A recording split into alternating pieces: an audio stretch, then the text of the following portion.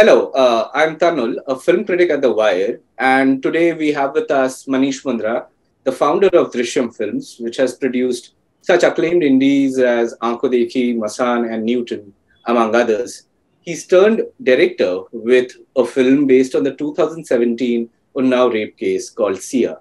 Starring Vineet Singh, it releases on the 16th of September. Manish, I'll start with a very basic and obvious question. Uh, you've produced more than a dozen films over the last 8 years. What made you want to direct a film? Dhanil, first of all, thank you very much to The Wire for this interview, and I'm really thankful for giving me this opportunity to talk about the film.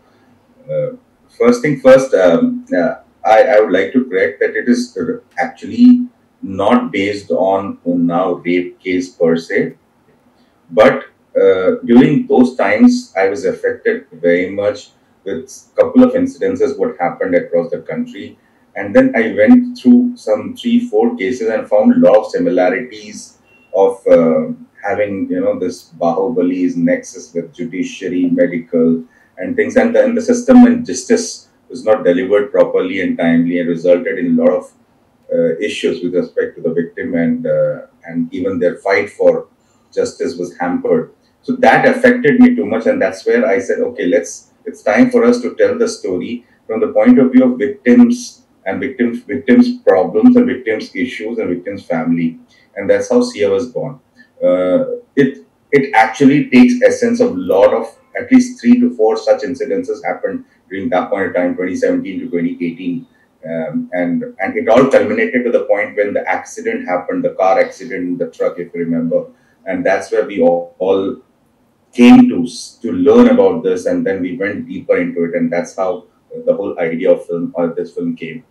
Why me? Because I felt that it would be difficult for normal Hindi filmmakers to make a film like this.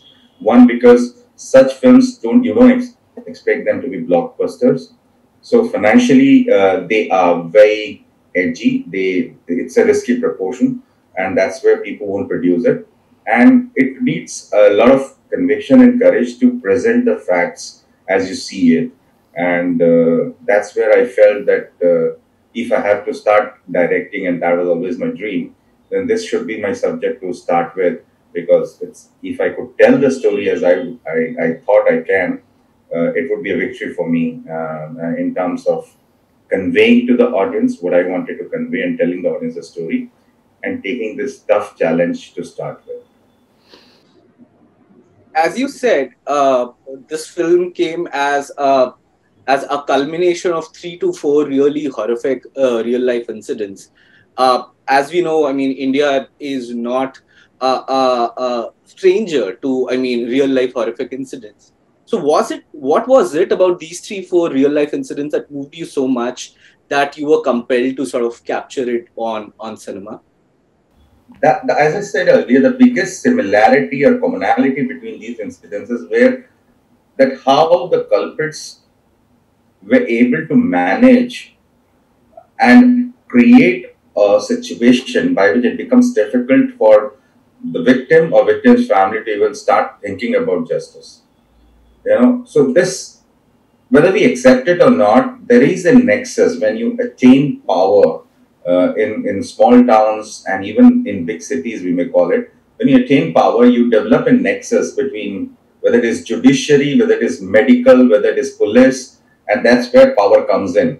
In fact, you can add on press also, because then you control what goes in the print or whatever. So that's the definition of being powerful in today's time. And if you are powerful per se, Bahubali or whatever you may call it, then you can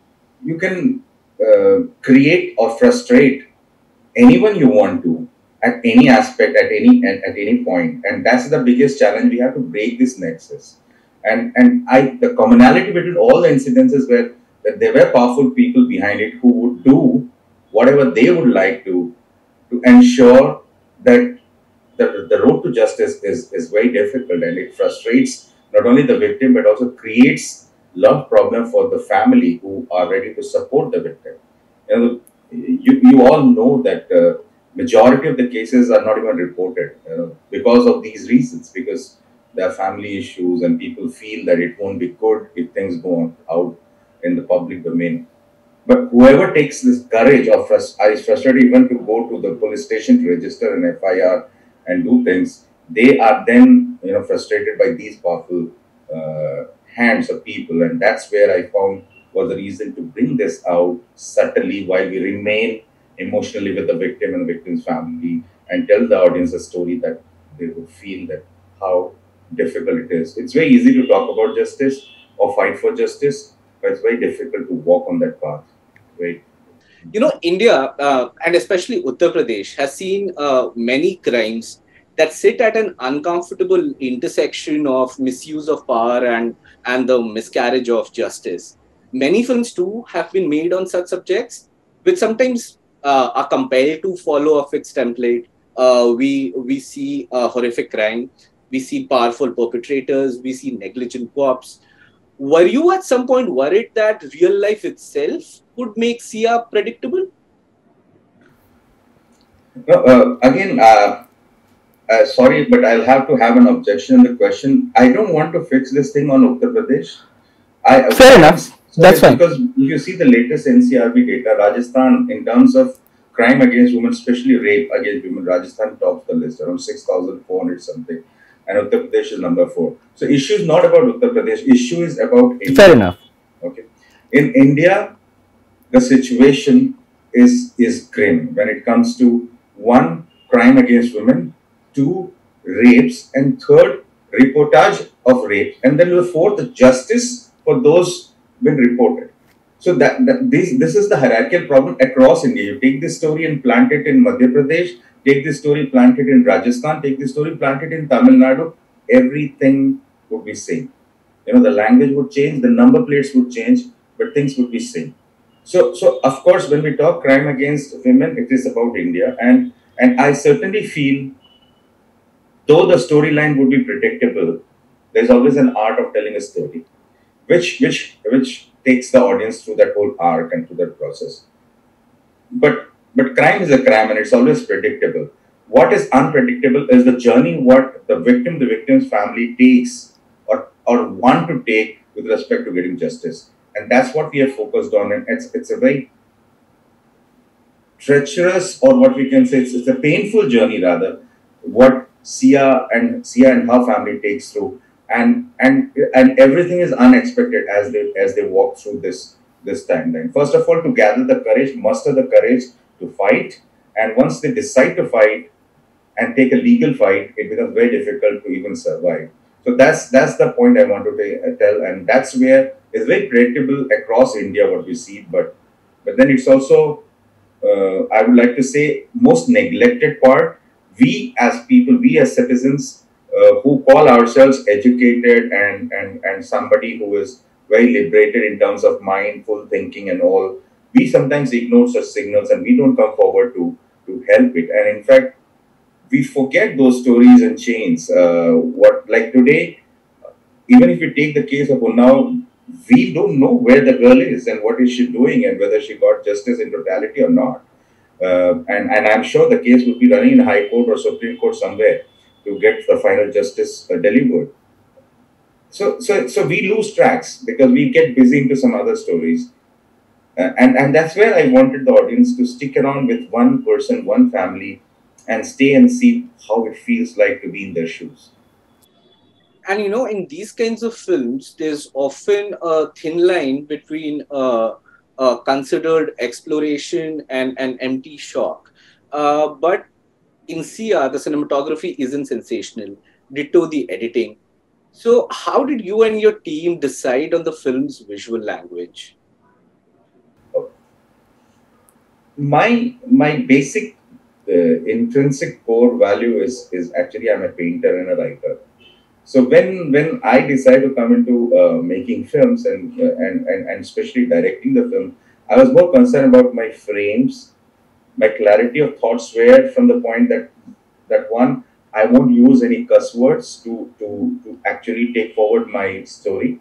I won't use depiction of whether it is alcohol or cigarettes or creating all those which has been for now, taken for granted that if you're talking about showing such films, it would be there. Third, I would show the cleaner part of India, even if it is village or being poor doesn't mean being dirty.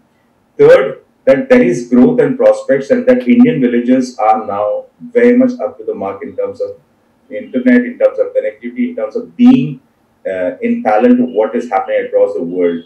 So all these factors were there, and then we framed the camera frames in such a way that the story becomes the film becomes more visual than being a dialogue heavy. So if you see, the film is more a visual story, and we try to show more than being telling more or on the other side. So that way the camera work were all designed in consideration with our cinematographer and director of photography, that we should not only just go straight onto the face, but also across what is happening as a stage, across the character, and you see each frame speaks its own language whenever we have delivered. That's on the camera work.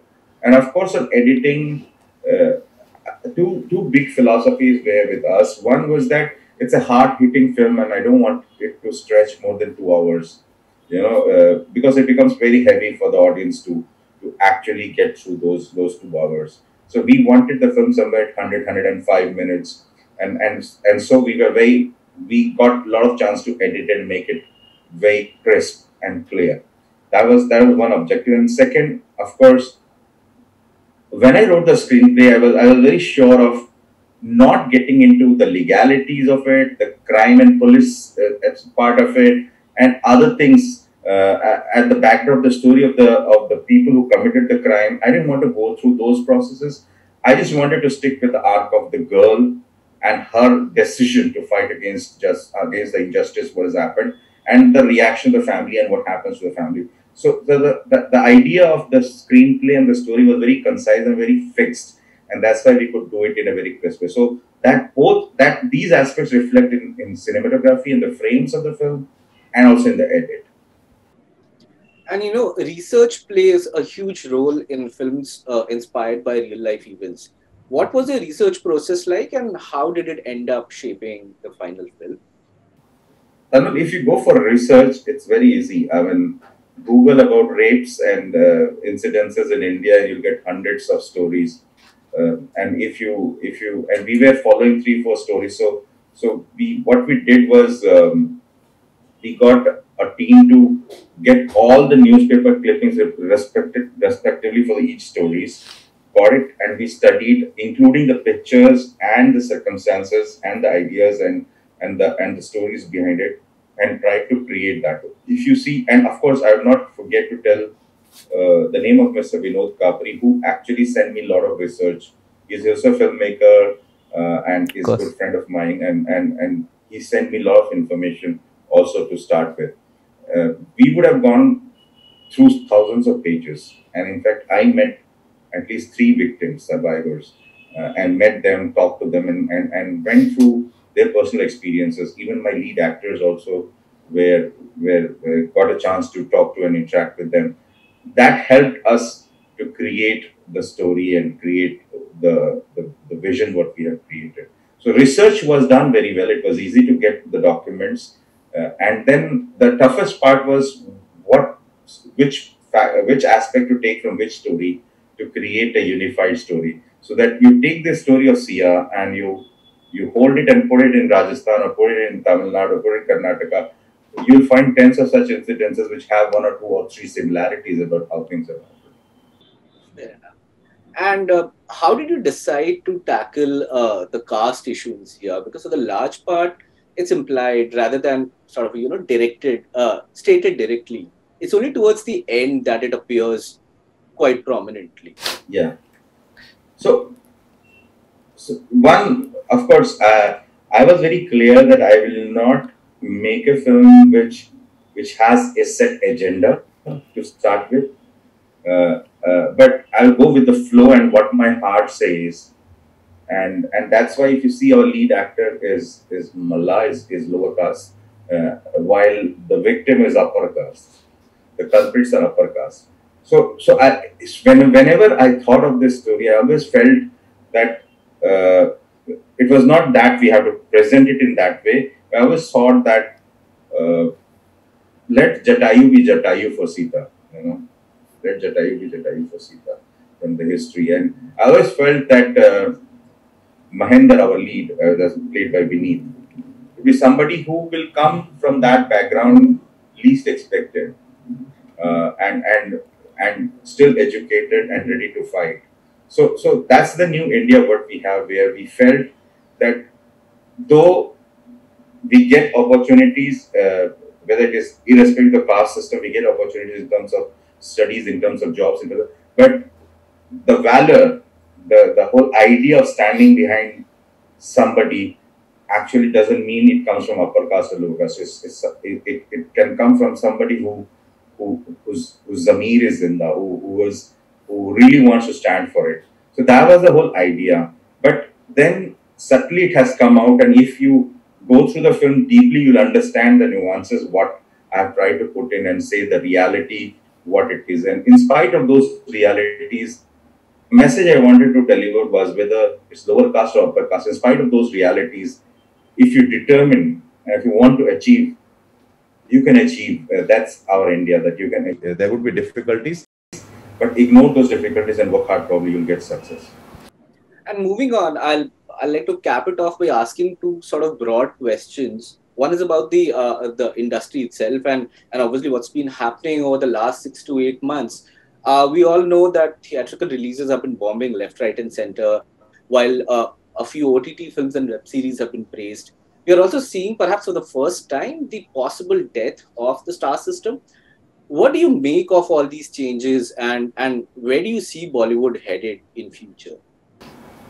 Uh, See, it didn't happen in last 5 6 months. What we are seeing was being sown for last 15 20 years. Yes, of course. I mean, I'm saying that, like, I mean, just the evidences of films Yeah. bombing in such quick successions. Of course, it's been a long time. Coming. We see that we in last 15 20 years, Hindi film industry started drifting from the real content and went into that larger than life actors and stardoms, and creating those things which would actually not stay back. I felt that the biggest loss what as a Hindi film industry, some of the so-called established filmmakers, was that they never paid attention to real content. They never paid attention to stories which had originality. They never paid attention to the writers, or to the screenplay writers and the genuine writers. They paid attention to the star value, and that is what has is now come out as a result, that if you don't, and we end up making films, most of the films, a majority of the films, which are zero in content and are just created for the sake of exploiting the star value of a star, and trying to create a business out of art without focusing on the art itself. So art is something which I feel cinema, or which is a part of art, is something where you focus on the story, what you want to tell, the content, content is the real hero, and then you move towards exploitation or towards the business aspect. The first part is the art itself, and if the art is not clear, the story is not good enough, the stars can't take it forward. It may happen once, it may happen twice, it may even happen thrice, but then there is a time when people feel that star doesn't impact them more. They want stories, and this, along with the corona aspect, what we went through 2 years, people got exposed to a lot of international content which they were hitherto not exposed to. And when they saw international content in terms of series or cinemas or whatever, they realized they're being cheated in terms of content, in terms of quality, what Hindi film had to offer to them. And then the corona itself impacted them, and they felt that this entitlement, and I'm talking from the point of view of audience, that this entitlement has to stop. You do good films, you'll be appreciated, but just because you are a star, you're charging 50 or 100 crores for a film, won't make us come to cinema. And biggest, that I think is the biggest loss of Hindi film. And actually, as they say that uh, reaching to the rock bottom also helps you to realize where you stand for, and then that's where you start again. Basically, I feel this is the churning time for Hindi film industry, and they will learn from the mistakes what they've created and create some good cinema. What they were known for in 80s, 90s, whether you talk about Mandi, Ardh Satya, Mirch Masala, Tamas, Damul. You can talk of tens of such films. Those were wonderful films, and we're going to international cinema, even till Salam Bombay and all those things. But if you see last 20 years, you don't have single such cinema which you would be proud of from Hindi. So it's what the industry has sown. Industry has grown, and industry has pushed. Industry and pushing and ignoring is what we see now as a culmination or as the result. And it's very dreadful, but it also is. I personally see it as a hope, because people like us who are rated underdogs, who always believed in content, it's time for us to stand and deliver and tell to the world that content is important. The story is the real hero. Make story as a star, and of course, budget is key. You can't go and make 400 crore films with 5,000 screens in India. 400 crore films on box office won't work, no matter what you do. Yeah, and that's where we have to be reasonable in terms of budget when it comes to number of screens. Like in China, you have 80,000 screens. A 400 crore film can work because you'll have a lot of audience to look for. But in 5,000 screens, 400 crore film is a real loss to start with. And of course, coming back to OTT, it was also a mistake from OTT for giving such huge commercial benefit to star-studded films that resulted in their kitty also going off the way, and which you can see the corrections happening now, and that a lot of films I've heard in the industry are being unsold. OTT has rejected them or walked off and all those things. So these are all affecting everything. It was a short-term upcycle which could have taken in a very positive way, but people tried to exploit it much, and we are now at the lowest trough. And I think this all would change, and very hopeful that it should change. I think entitlement is a great word, because I mean it's something that has been felt by many, including me, over years. I mean, if not decades. This almost this sort of a lopsided master slave relationship between Indian stars, established production houses, and the audiences. And I think for the first time, perhaps we are seeing a real concerted pushback by the audiences themselves, which I just think is absolutely phenomenal and is required. For my last question, I'll come to something directly related to Drishyam Films itself. So I mean, two of its films, one Aadhar, which UIDI imposed 28 cuts on it. The other is Ghaath, which also has not been able to find a release. What's happening? What's the current status of these two films? Will they get a release at some point in near or at least in distant future? Actually, I wanted to talk a lot about these two films. They are personally my favorite because I loved the script. I selected the script and I made the film. My mistake was that Jio wanted us to make films for them, and I went there thinking that will enhance the partnership, and probably I was very hopeful that with big studios like Jio coming on board with the films which are rich in content and small in budget will help to make the films big. And that was my biggest mistake. And the matter actually is sub judice, so I can't really talk about Fair it. enough. But of course, if you ask me, yes, I failed with the whole idea of taking these small and beautiful films, which were curated by me in terms of screenplay, taking to bigger studios who came on board with a lot of rights in terms of agreement. And then when they saw the film, they felt that it doesn't, go well with the objectives of corporate world and whatever. Whatever the reason is, and then what affected was the film actually, and that is the biggest loss. But I am hopeful that we may sort out this problem and probably still bring those films out. and that's why I don't want to speak much, because then it will harm the film. But yes, I learned the lesson, and that's where we decided that it's better to be alone, do whatever you want to do, and to the skill where you can go for it. That's it. Thank you so much for your time, Manish. Best wishes.